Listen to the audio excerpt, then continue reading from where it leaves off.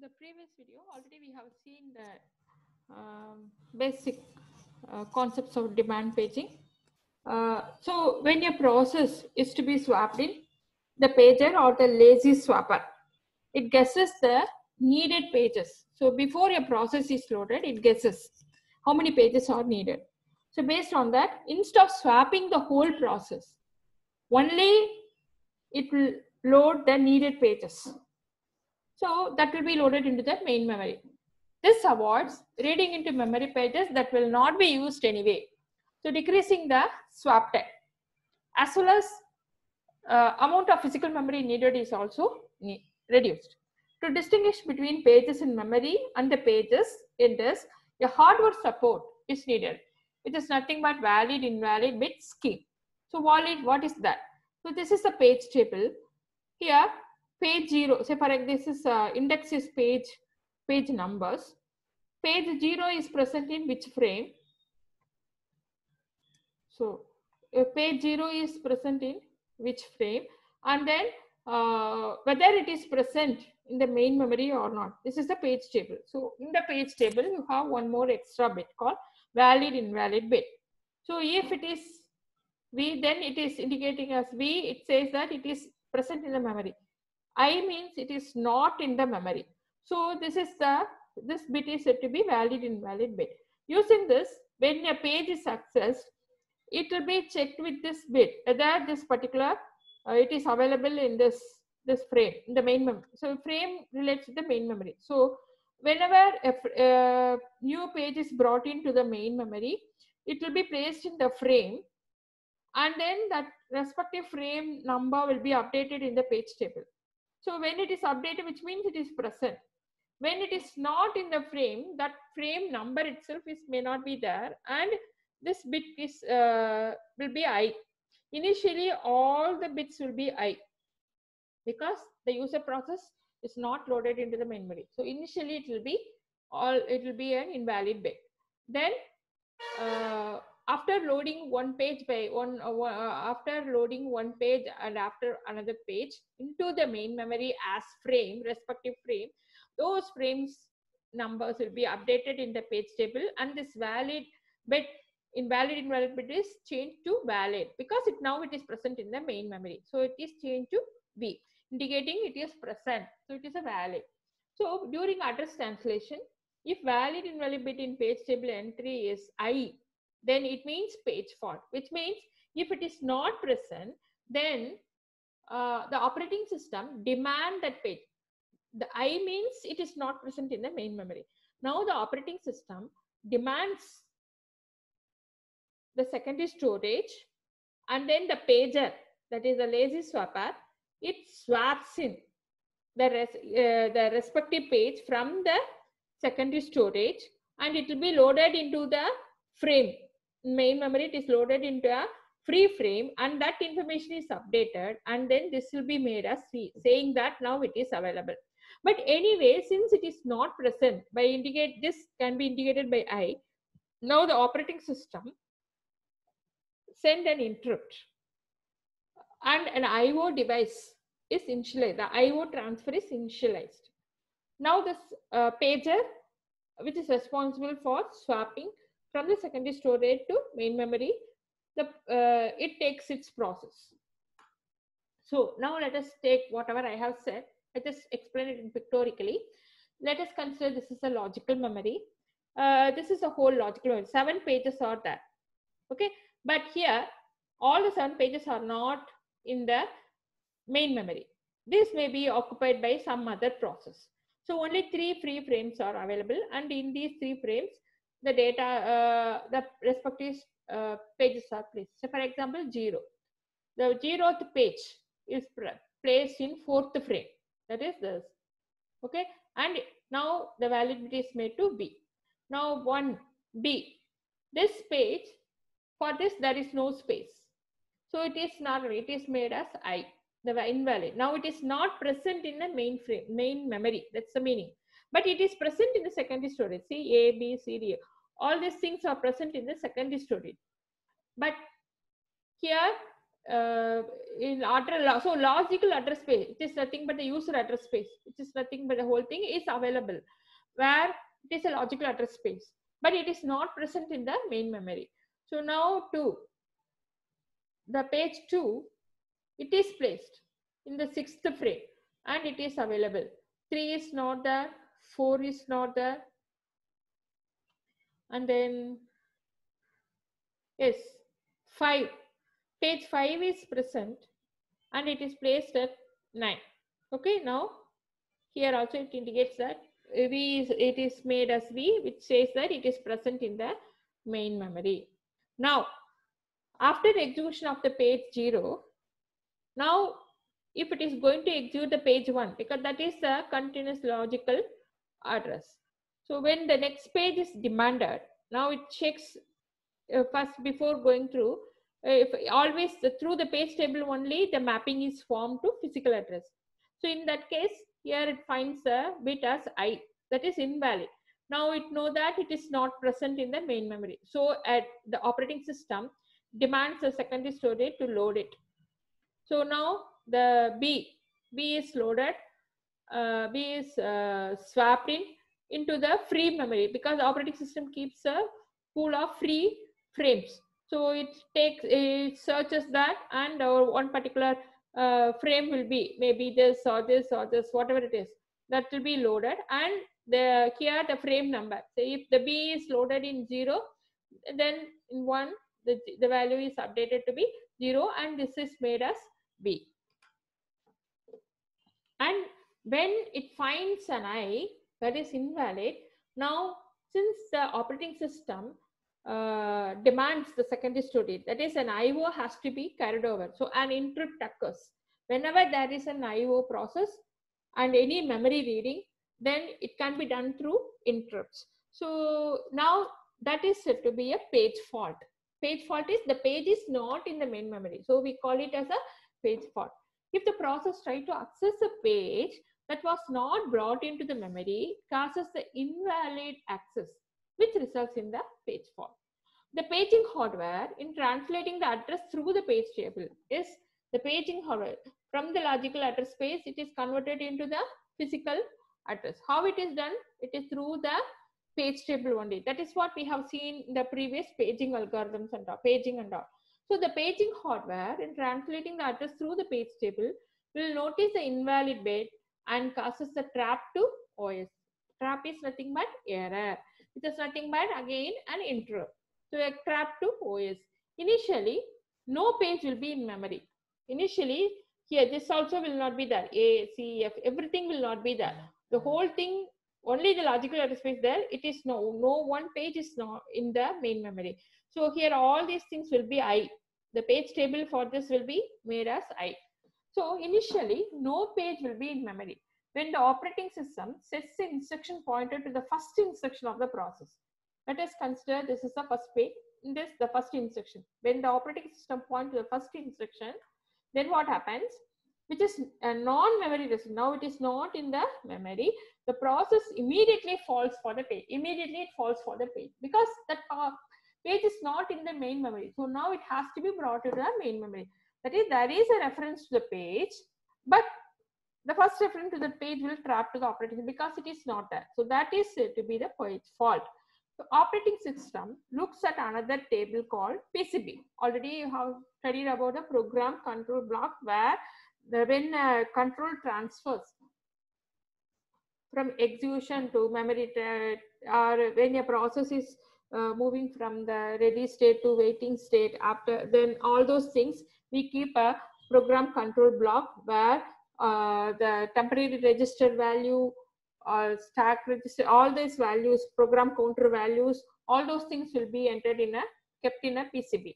So the operating system looks at another table called PCB to decide valid reference, whether it is referring that only or if the page not belonging to this process. For example, one user process and another process as well as OS. If that user process is accessing another user process page, then which is not at all its logical address space. This is the logical address space. If there is another user process is also residing in main memory, then it will refer whether it is accessing that or not. In that case, then if there is an invalid reference, if that one user is accessing another, which is called as invalid reference. So, or system memory also, that is operating system space also. In that case, that that operation will be aborted. Then another one, if it is not in memory also, the operating system looks at the PCB, because in program control block, what are all the temporary registers?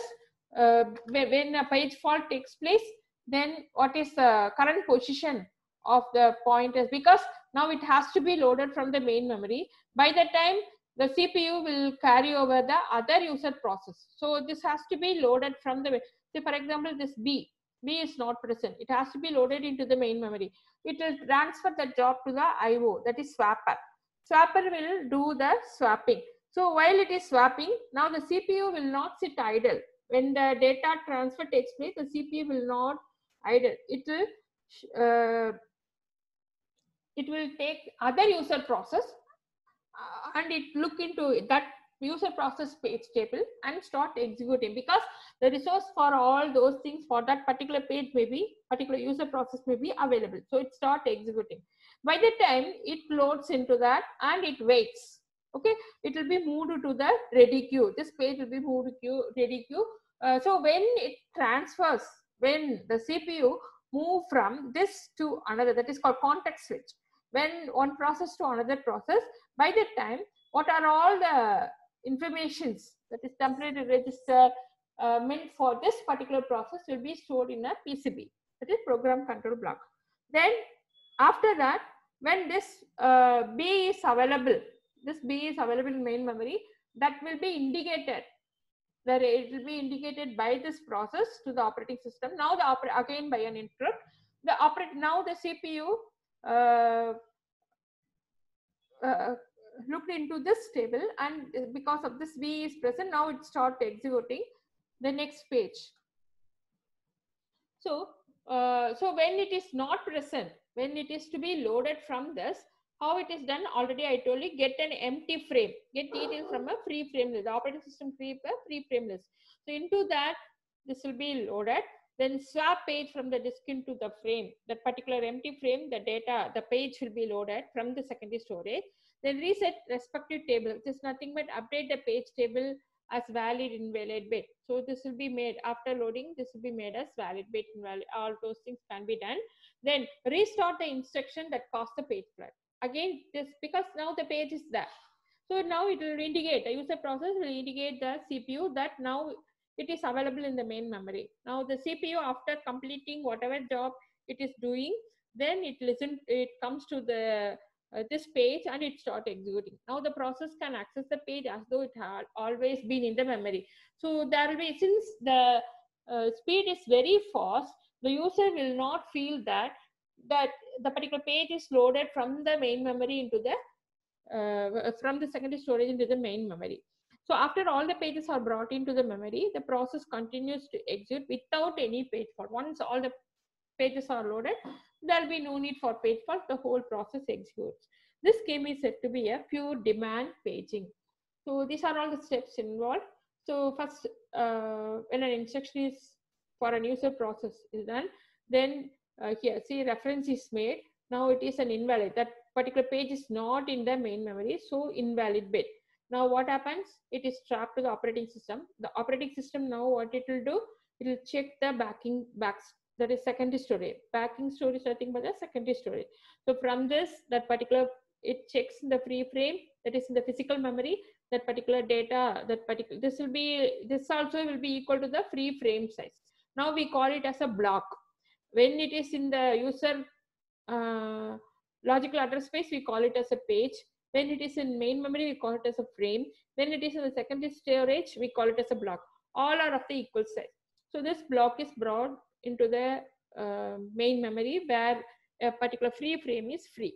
Then that data is updated in the page table, and this I is made to V. That is, it says that it is now available in the main memory. So reset the page table, then again restart the place where it has stopped, because now here it has stopped. If it is brought into the main memory only, it can be executed. So for that only a page fault takes place, and then the particular block is loaded into the main memory, which is where the page table gets the update, and now it again restores. So that now when it is executing that particular, it says that it is available in the main memory. So hardware support for demand paging.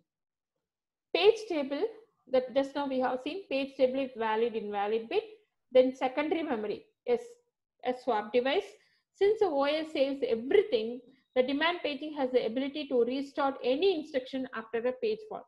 Since the operating system, when a page fault takes place, what is the position before that? All those things are saved in a PCB. So at any point of time, the operating system is able to regain, because it is able to reload from PCB, and then again it starts wherever it has stopped, it is able to restart.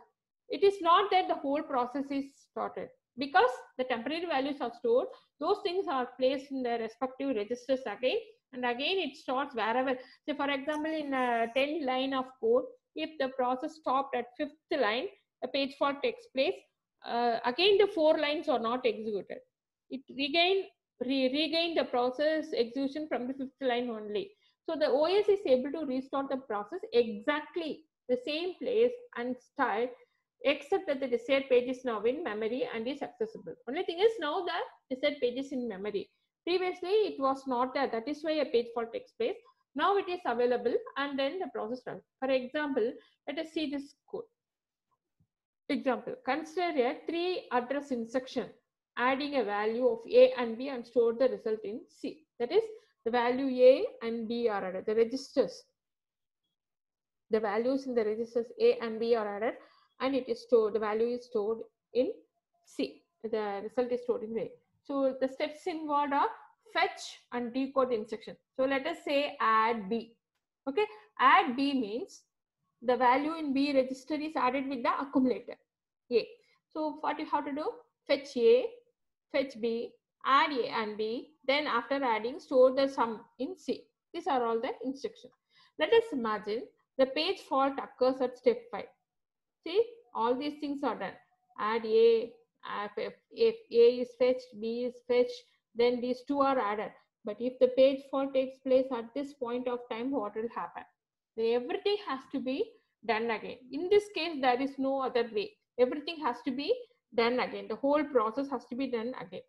Suppose another example, when a page fault takes place, when a sorting takes place in which the source and destination are the same, what will happen? So for example, sorting takes place where source is the same and destination. The algorithm acts in such a way that it will overwrite the respective array or respective memory location. Then what happened? It will, when it is stopped, when a page fault takes place in the middle of the execution of that sorting, then it loses the value. Everything has to be done again. The whole program has to be executed again. So what is the solution for this? That is what we have to keep the temporary value in a temporary register. The solution is to keep overwritten values in a temporary register. If there is a page fault, all the old values are written. So if anything happens in sorting, in the middle of the sorting, you have to keep a old value, that is the unsorted values, the original array or original memory location in some temporary register. So when the sorting takes place and when the overwriting takes place and the page fault takes place, what happens? So what happens again? The whole, instead of the whole, because we should not lose the original value in order to do that properly. So it will be taken from the temporary registers and again it will be loaded. So if there is a page fault, all the word values are written back into memory before the trap occurs. This restores old situation, and once the page fault is over, the instruction can be repeated again.